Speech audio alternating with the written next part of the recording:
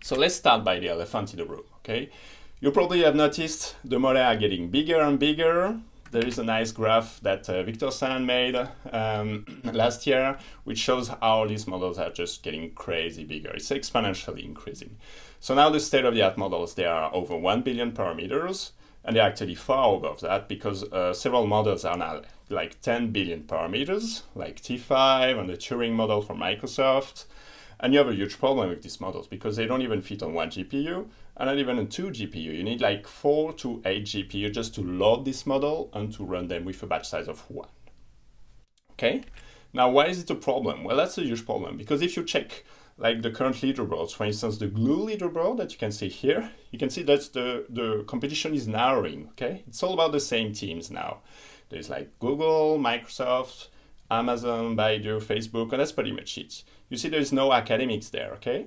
Because just the models are too big, the computational requirements are too big. So there's a huge problem of diversity and also where does academia fits in current research in NLP, okay? Another problem that you've probably seen is the environmental cost of training this model, okay? They require a lot of energy consume and generate carbon dioxide, and so we know that training this model is not good for the environment. What can we do? And the last problem was very well stated by François Chollet. It means that if we just go bigger, what do we expect? Do we expect like to see a phase transition at some point? Or is it just like building bigger scales to try to reach the moon? Okay. Now there is another option, which is to go the other way. We know that since this very nice paper of Yann Lequin, I really like the title, Optimal Brain Damage, in 1989, we know that neural nets are overparameterized. They have too much weights. We can just prune them, and the most recent example is the lottery ticket hypothesis, which says that if you take a randomly initialized model, you can actually find a subset inside of these models which already has good performances on your test task. Okay, you don't even need to train your model. You can just take this big model and find a subset, the small subnetwork inside of it that's already nice for your task. And we see that in fine-tuned model as well. When you fine-tune model, you can remove the weights, you can select the weights, and you keep the performances. So here you see this example on NLP task, where actually you can remove like 90% of the weights and keep the same performances. Okay, so we want to push in this direction. So here is a small promotion. We're doing competition that started actually 2 days ago, which is about getting the more efficient models that you can. Okay, it's called Sustain NLP. It's a workshop that we collocated with EMNLP at the end of the year. And the goal is to get this to the same threshold as the current state-of-the-art model, like BERT-based, for instance, and just to try to be the most efficient, most energy efficient that you can, okay? The competition is only on inference for now, because inference is actually one of the biggest part when you look at the lifetime contribution of a model, like the lifetime computational cost, when these models, they are like deployed in application on like thousands of servers, actually inference cost is the biggest part of their lifetime environment cost, okay? So if we can get better on inference, we're like already a long way through our goal of getting more efficient models. Now, how can you reduce the size of the models, okay? So we start by this. Let's go a bit into depth. There are mostly like 3 techniques that you can use. The first one is called distillation. Second one is pruning, and then there is quantization, okay? So distillation, here is a good example. We made a model called DistillBERT at the end of last year, which gets like 91st performances of a BERT model on Glue, and is like 40% smaller. How you do that?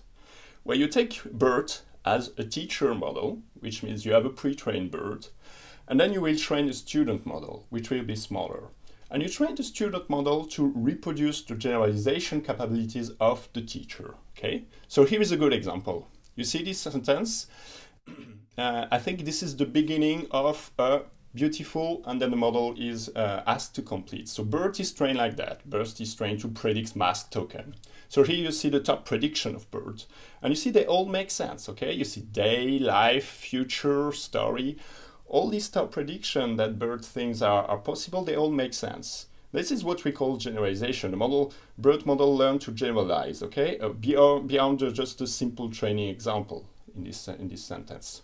And what we'll do is that the student's model will be trained to generalize in the same way as the teacher model.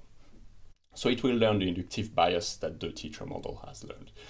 It's very easy. We just do a cross entropy. It's called the knowledge distillation. And we just do a cross entropy between the output of our students and the output of our teacher, okay, when we train. You can use temperature to like emphasize the lower probability. That's a very common trick in NLP.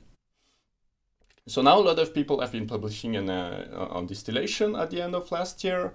You can see a couple of papers, like the state-of-the-art distillation models are kind of very complex now.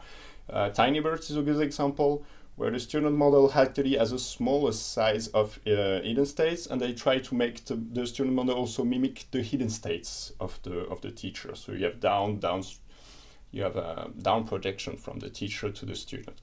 They also use a lot of data augmentation, so it's kind of tricky to know exactly what is what part of the good performance of this latest model come from data augmentation, or what part come from distillation. But definitely, people can get like very small models with good performances using mix of distillation and data augmentation.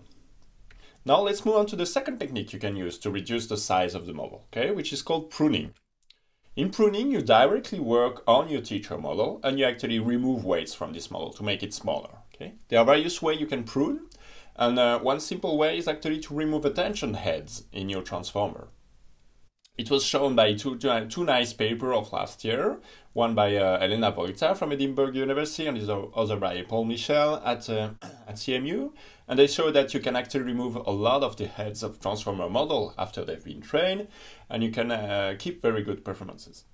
So on the top, you see the results on translation. You see that you can actually remove 90% of the heads and keep a very good blue score. And on the bottom, you see the result on glue, which is the general language understanding benchmark, and you see pretty much the same performance. So one way you can identify the heads you should remove is by using what Paul Michel called the score, the head importance score, which is actually the gradient of the loss with regard to the output of the attention layer. And if you remove the less important heads first, you can actually keep this very good performance. What is interesting is that you see on this last graph here is that you can actually, if you remove some heads that are less important for one task, here it's on MNLI, you can actually see that this is quite resilient to domain adaptation. So here in MNLI, you have two parts from the dataset. You have what is called the matched dataset and the mismatched dataset. And if you remove some heads that are not useful for one, you can see that actually it's kind of related. Well, okay, the graph is not exactly linear, but there is some correlation with heads that are not important on another domain, okay? So which means that there are some heads that are actually not useful for anything, at least on MNLI, okay? That's interesting because it means this is quite resilient to domain adaptation. Now, you can also directly remove the weights.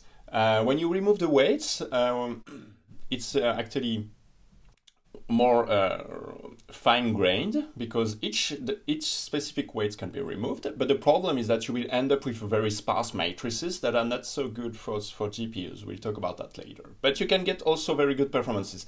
Here is a nice paper from the ASAP team with Jerry Walwend and Ziheng Wang. And they did a very nice paper. They did very nice work on pre-trained models as well, removing weights with a nice differentiable L0 pruning. Okay, they use like a hard concrete distribution, which is basically the Gumbel of Max trick. Okay, and the last part is actually layer pruning. In layer pruning, this is a nice paper by Angela Fan of last year at Facebook as well. They actually remove full layers of the transformer. So this is really a lot. Okay, you remove this full layer. So the way you can actually do that and have the model still behave quite well is by training the model to be resilient to that. So during pre-training, you will randomly remove layers, like a dropout. Okay, it's a structured dropout. You drop layers, and so the model learns to actually behave well without some weights. It works well because these transformers layer, they are like a repetition of the same module, okay? And you have this residual connection, this shortcut connection, which means that actually one layer and the next one they are always connected with a shortcut as well. So when you remove a layer, it's actually less aggressive than in some like fully connected models without shortcut connection. So layer pruning is very interesting as well, and you keep these dense matrices because you remove full blocks of weight.